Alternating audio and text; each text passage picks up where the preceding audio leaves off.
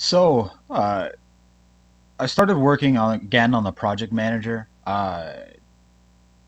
Back when I had everything in fossil repositories, if you ever checked those out, you may have noticed there was some attempts at it that I abandoned. Um, Picking that back up. Now, this is something I had implemented like 2, 3 years ago, but like so much of the other stuff, it's really needs to be rewritten well before a public release. And so that's what I've been doing. The original implementation was bad, quite bad, um, but nonetheless, the approach it's taking is basically the same.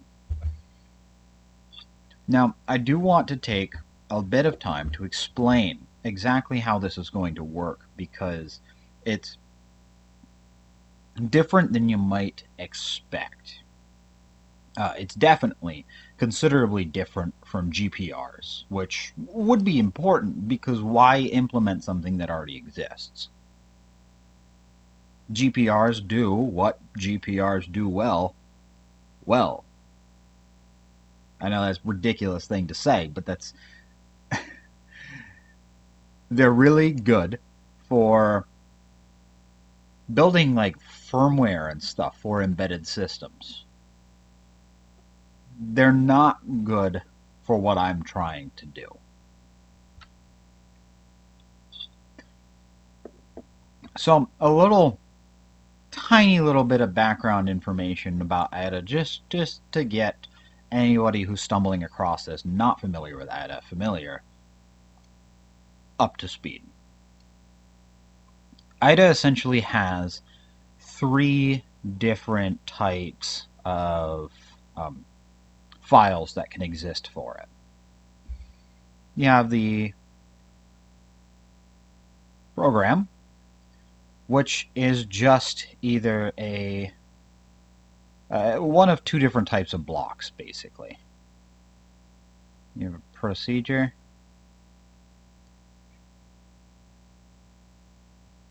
or a function.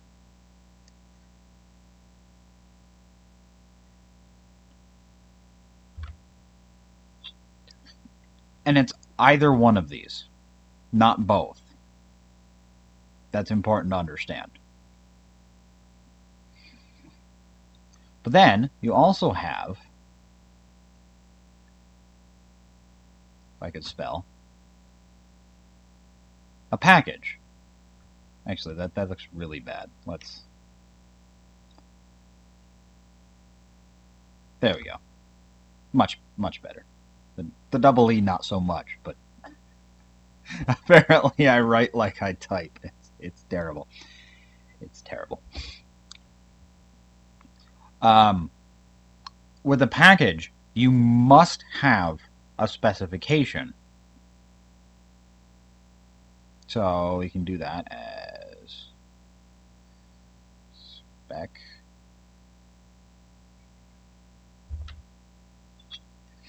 But then there's an optional body. And how would I represent this exactly?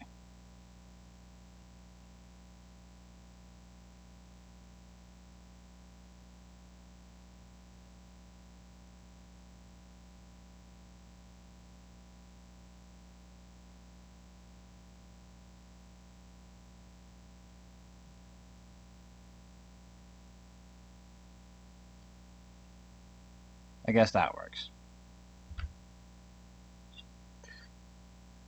So then just to reiterate, a program you either have a procedure or a function, but regardless it's a program. And then for a package you have to have a specification and you may have a body depending on what is in the specification. It's this that's interesting. This is straightforward. Building that is easy. It doesn't even need a project manager. Building this is where it gets a little bit interesting. Uh,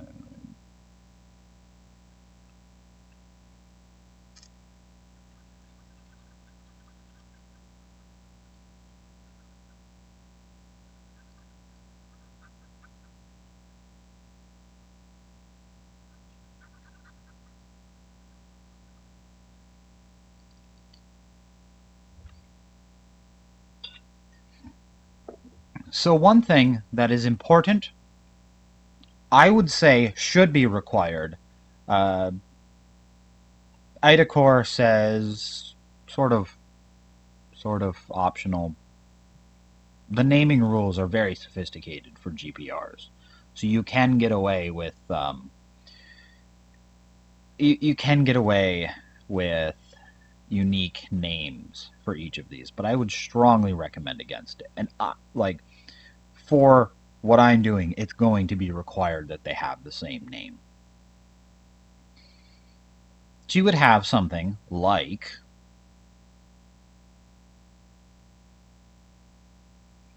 example.ads, and then if it actually implemented a body, you would also have example.adb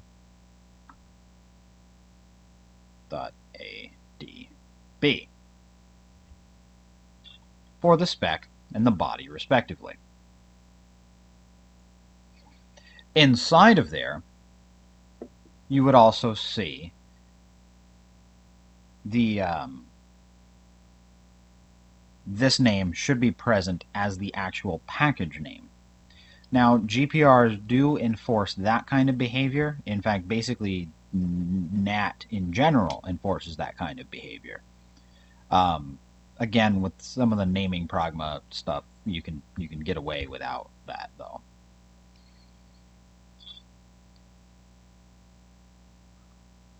The way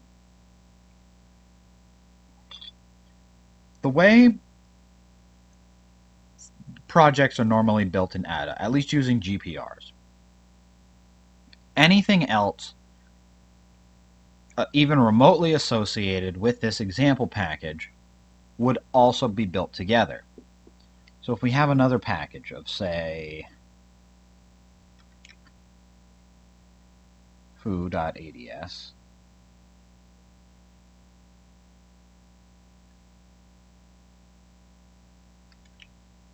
ADB, and then another one of, say, bar.ads, but there's no associated body with this, using the normal GPR method, the GPR projects, all three of these would be built into the library, which might just be called something like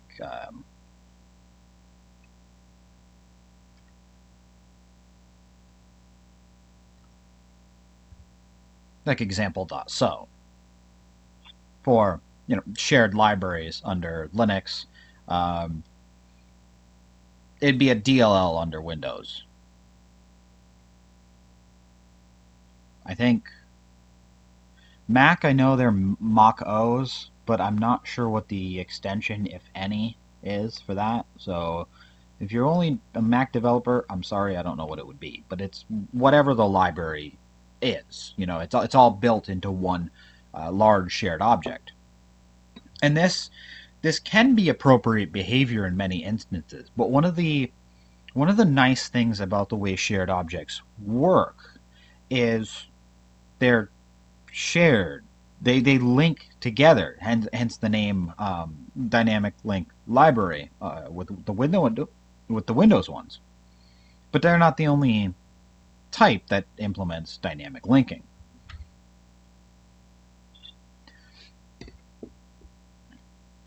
What I've been able to do manually and would like to have better automated is instead of this,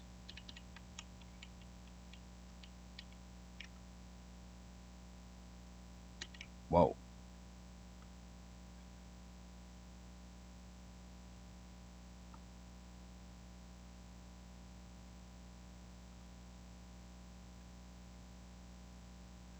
have them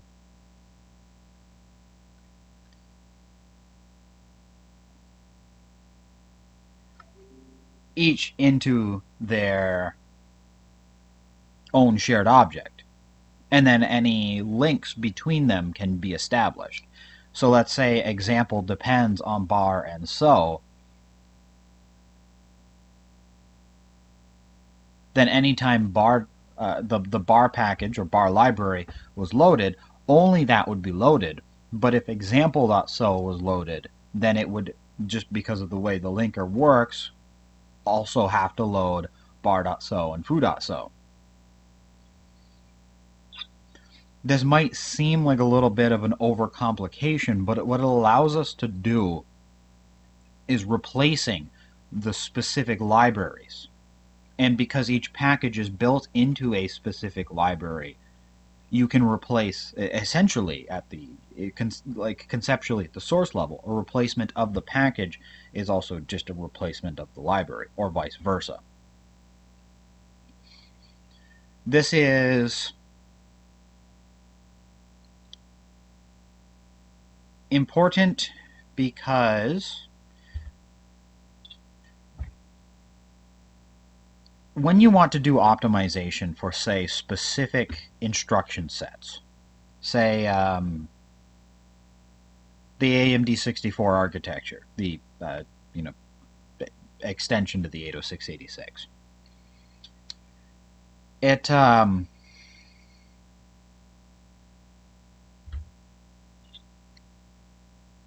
you want to do something like array math, linear algebra. You can, of course, iterate through step by step and calculate each number individually and go through the entire amount like that. It's fine, it gets the job done. It's obviously not the most efficient way of doing it, but it definitely gets the job done. Now, in a system that doesn't support this fine-grained creation of libraries, what you would often do is some type of check for whether those features are supported, and have them in the library, so that if they are supported, it happens. But if they are not, the default that will work on anything, in this case the iteration through the arrays, happens. That's fine, but you do have, in order to calculate anything, additional branches that are occurring, because that's what the if-else stuff is fundamentally a branch. This can be rather problematic if a branch misprediction occurs. Now, you would hope that a good compiler can recognize these types of things. I've personally seen instances where it doesn't, although admittedly most of the time it's good about getting it. But this also does lead to some code bloat, because if you think about it, all the checks and the stuff that would be happen if that check comes true have to be put in there.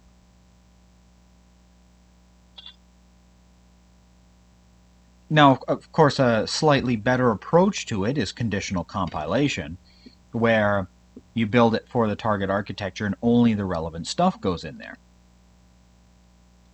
That's certainly a much better approach to this. And notwithstanding a few other issues, would totally accomplish what I want to do here. It's the other issues that is why conditional compilation is not enough. Because there is a NAT preprocessor that I could use for conditional compilation. Where it gets a little bit more complicated is when you have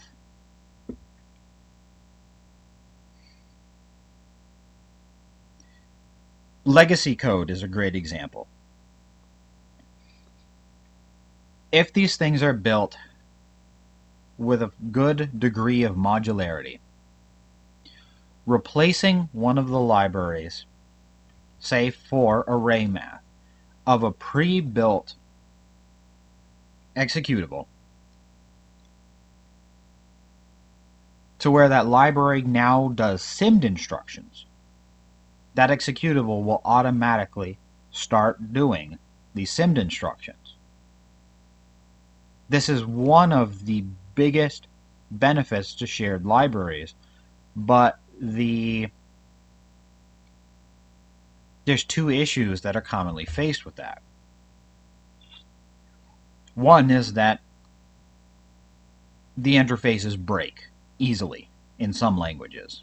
C++ is notorious for having the interface break regularly. Now, there are ways to help that not happen, but IDA happens to do a really good job of keeping very consistent interfaces, and in large part, that's due to having these separate specification and bodies. It's not the only language to do so, but it definitely helps. Also worth noting, the separate specification and bodies is not enough. C++ has its separate headers and bodies, and the interface still breaks regularly with C++. So it's not enough to have that. There has to be a number of under the hood things going on to help ensure that the interface remains consistent. But the presence of ALI files and other things help immensely with that as well.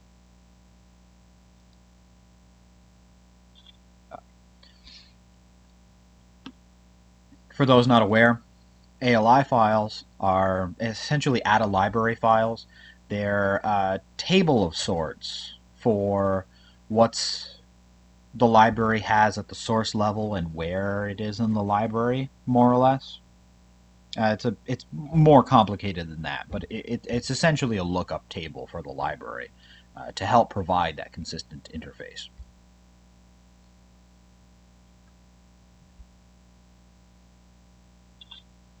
So one of the other reasons to have the high degree of modularity, though, is with licensing. There is definitely not even close to an agreement when it comes to licensing. And at least with me, I'm definitely very comfortable releasing my code under very liberal open source licenses. I tend to avoid the GPL like the plague. That being said, I also tend to avoid a few other open source licenses like the plague, but most of my stuff is available under one of the BSD 2, 3, or 4 clause licenses. Exactly which depends on the project, though. But that doesn't mean that all of what I write is. Some of what I write is definitely closed source, and there are businesses that would like to do the same. In that kind of instance, if everything's well modularized, what we would be able to do is say, like my mathematics packages, all of the stuff that I've developed hasn't been rewritten yet, but even now, even currently, you can see that there's quite a bit in there. If a business wanted to come along and provide, or even just another developer, an entity, just somebody, something, wanted to provide one of those packages with the same specification but a different body and have the body closed sourced, they would be able to do a drop-in replacement of just that package and not have to redistribute the entire thing.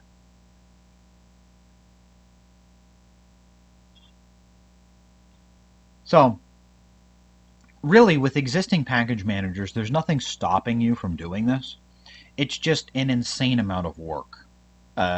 Using GPRs, you would have to create a GPR for every single package so that it's built as its own unique library. That is a lot of work.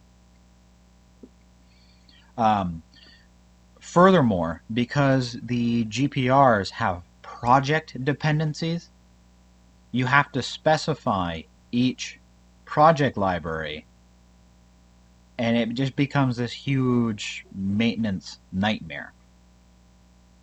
But I've noticed something when it comes to IDA source files. Other languages too, but they're talking specifically about managing IDA projects.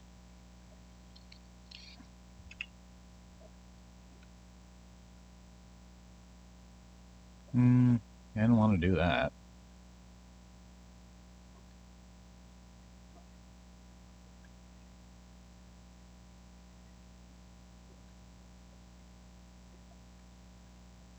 That works. There we go. Forget my own program sometimes. Generally speaking, the layout of an ADA project looks, or an ADA package looks something like this.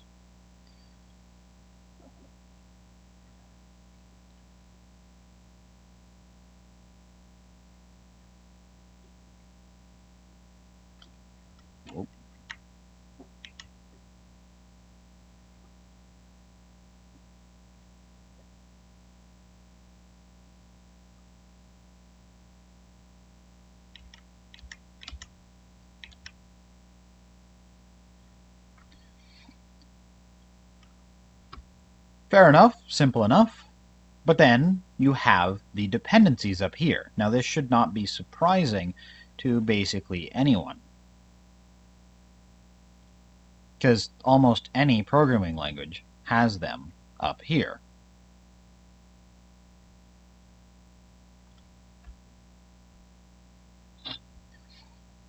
Instead of having these projects figure out what they depend on, we can use the actual with declarations, make the I bit visible, to gather up all of these and create a dependencies list. Not of the projects it depends on, but of the packages it depends on.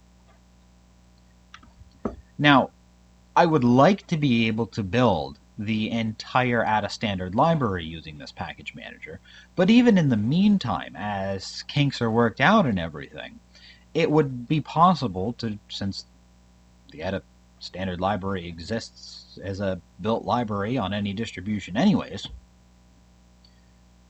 just sort of silently discard any of the standard library packages, but still include in the non-standard packages that are declared.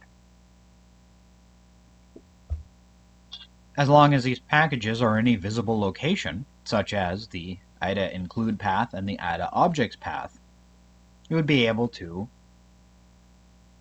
appropriately build with them and link to them. Then, because of this, you can automatically inject the appropriate flags into the compiler argument, into the compiler arguments on the command line, so that all of this just sort of happens. Now, I sort of got big on this before it became cool, because, you know, fucking nerdy hipster. Please kill me. But in recent years, it's sort of become trendy to treat the folder as the project. I get this from way back, having grown up on BayOS, where, because of tagging and other stuff, the file system was actually like really powerful from an end user standpoint. But you know, I got used to viewing folders as more than just folders, and so if you think about it, it really makes a lot of sense to treat the folder as the project. So you can have the project manager just go, okay, let's find all of the ADA sources in this folder.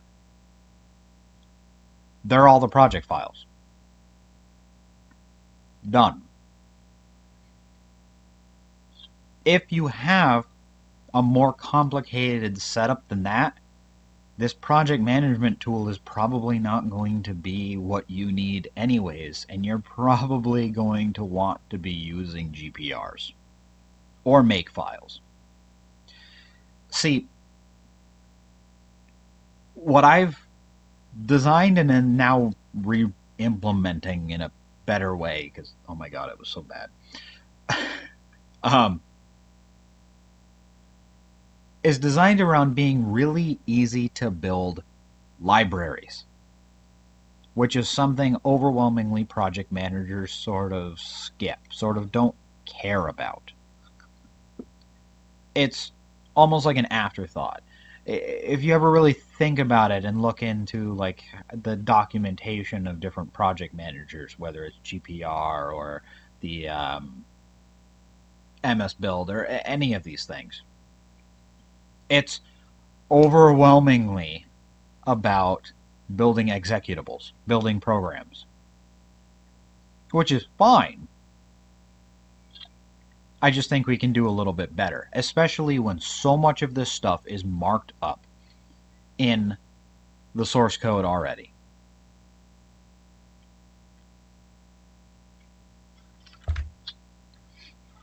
Now, I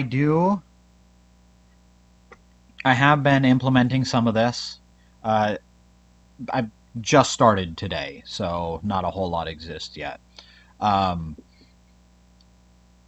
I am developing this in C sharp, mostly just because it's going to be considerably easier for me to get this up and running in C sharp. I'd be willing to do a rewrite into IDA in time, but quite frankly, it's not a high priority. Having the working project manager is a considerably higher priority than what language it's written in. One of the other things that it being in C Sharp enables me to do very easily is have an appropriate PowerShell module for it. The standard program with like very POSIX syntax would be very easy to generate anyways. It's the PowerShell syntax that I'm a little bit more worried about because I would very much like to have that be properly implemented. So hopefully in the next few days you start to see a little bit of showcases over what this project manager can do. Right now it's not a whole lot, but I've almost got the dependency lookups working correctly, so it's coming. See ya.